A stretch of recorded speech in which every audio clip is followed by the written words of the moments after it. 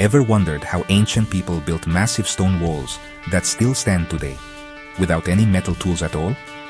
Let's talk about the Incas. The Incas, masters of mountain engineering, built cities like Machu Picchu and Cusco high in the Andes. Their secret?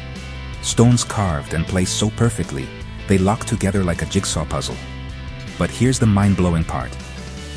They didn't use iron or steel. Instead, they shaped these giant rocks using only harder stones, wooden wedges, and water. Bit by bit, they'd chip, grind, and polish each stone until it fit just right.